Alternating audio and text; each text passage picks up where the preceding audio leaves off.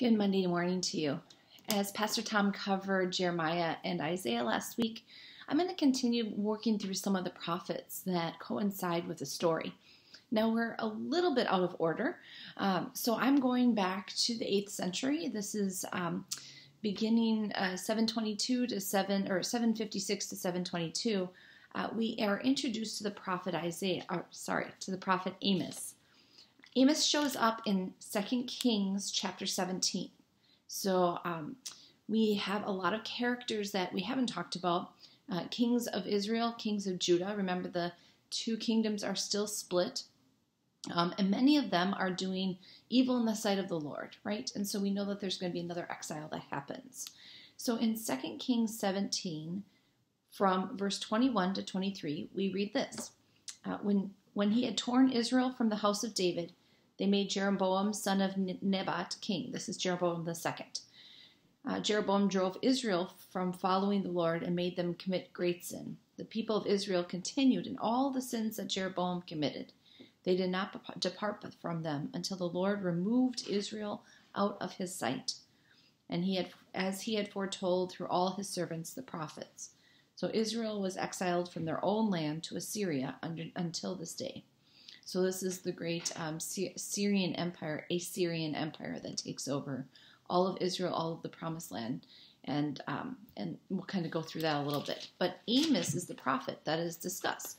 So if you're looking at your Bible and you're thinking, okay, we're in 2 Kings and then we have to turn to Amos, it's important to know that the Old Testament is not in a chronological order. Sometimes people get confused by that. So when you read the Bible from cover to cover, sometimes it's a little confusing as to what's happening when, because it's not in chronological order. You have 3 prophets that are put later in the canon of the Old Testament that actually exist earlier in the story. I don't know why, because there's a bunch of guys sitting around the table and they put the books in order and it doesn't really make a lot of sense. But here we are. So if you turn to your Bible, Amos is a beautiful book. He is one of the 4 major prophets that speak into this time of preparing for exile, being in exile, coming out of exile. Amos, Hosea, Isaiah, and Micah all have this kind of earlier theme. There's a historical understanding that Amos is all about justice, and he has this kind of sense of justice and religious response. Amos is the book that is used most often by churches wanting to focus on social justice issues. And I'm going to speak to that at the end of this, but there's so many good passages throughout the book of Amos that make for that case, right? This is a prophet for social injustice. Right off the bat, Amos is reminding the people that they have sinned. In fact, in chapter 1, verses 3, it says, "Thus says the Lord, for 3 transgressions of Damascus, and for 4, I will not revoke the punishment." And there's almost like an amen, right? Because they have threshed Gilead. So sometimes the prophets would come and they would say, repent, and God will show mercy. Amos is not such prophet. There would seem like there's no repentance at this point.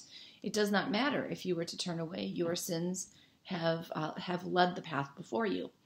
That's not considering that God is an unjust God. It's saying that Amos is the response for the actions, and how God is working in that response is pretty fascinating. So throughout the book of Amos, you'll have all of these social injustice themes. In verse 7, you'll see a comment about slave trading, because they carried into exile the entire community. So remember, we were a little concerned that Solomon developed slave trading with a people who had once been slaves. There's a lot of historical anomalies that exist, much like our lives, right? How many times do we make the same mistake over and over again, or generation from generation? It happens again in verse 9. They talk about Tyre and the slave labor there. In fact, Amos is speaking to a people that are so oppressed that in chapter 2, verse 8, you actually see how oppressed they are. They lay themselves down beside every altar on garments taken in pledge. That means that the people are so poor, they're literally pledging the shirt off their back to make a debt. And when they fail, they have to give that. It's a reality to the slave life in the Old Testament that they always gloss over. And sadly, this is what comes up again when slave trading becomes popular. In our country's history as well, slaves are actually brought naked. There's a shame in the slaving. And so people had to pledge their own garments just to pay their debts.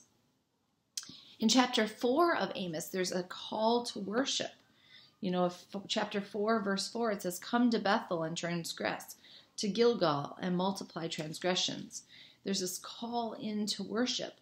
But the response, and it's a theme that goes all through chapter 4, you'll see this response in verse 6 and 8, 9, 10, 11. The response is, God did this, and yet you did not return to me, says the Lord. So every petition is, I gave you this, and you didn't return to me. I also did this, and you didn't respond to me.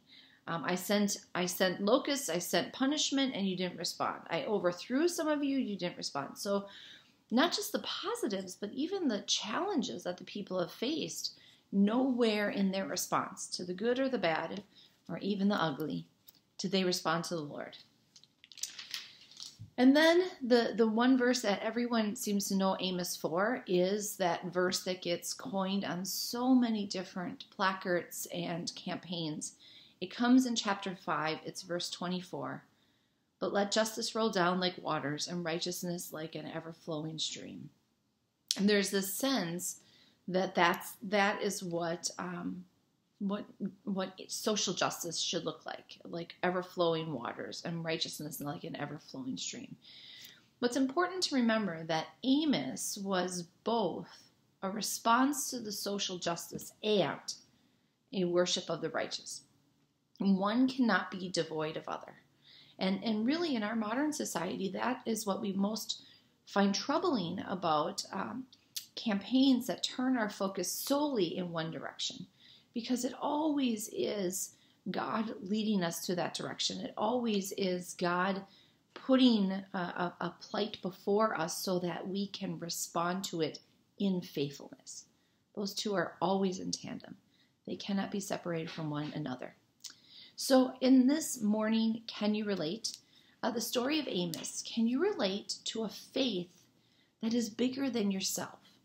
Because really that's the story of Amos. That's the prophecy that he most helps us in our understanding today to think about. Amos called to action that, faith was not just about our simple rituals or how we were handled, but how our community was developed, how we were supporting and caring for everyone. When Solomon introduced the slave labor, it was great for the majority of people because they didn't have to do work they didn't want to do. But if you were on the fringe, if you were, indebted, if you couldn't one day pay your taxes, then you were cast into this response and everyone else kind of washed their hands of you. We have a little bit of that today, right? There are people who are without homes, who are homeless, who have addiction issues, and we kind of think this is their choice. Certainly there are people that seem to just want to live that lifestyle. But there are a lot of people who don't. I think the statistic I once heard was every person is 3 decisions away from homelessness. And that's a pretty broad statement to make, but I don't know, does that fit in your life? I kind of worry, what if that fits in my life? There's a reality to what Amos speaks to us this day, that we have a call in our faith to look at the world around us. And if the world is too big, let's just start with Salem. How about let's just start with South Salem? Are we responding in faithfulness to all of God's people, or just the people that walk through our door? Or how about just the people that look like us, or the people we know their names, or the people where we know the neighborhood in which they live? Can you relate to Amos is a little bit of a challenge because it causes us to be a little bit more introspective on how we live out our faith individually, but also, how do we live out our faith as a congregation? I'm not suggesting we put up banners or create rallies or do any of those things that a lot of social justice churches tend to champion. I'm asking us to look at who we are at the heart of who we are. And are we responding with an Amos-like perspective? Are we looking at the world and investing in it, caring? Or are we living into that theme that's so prevalent in chapter 4? Yet you did not return to me, says the Lord. May everything that we do, all of our focus, be about returning to God in the good and the bad and the ugly. Have a great Monday.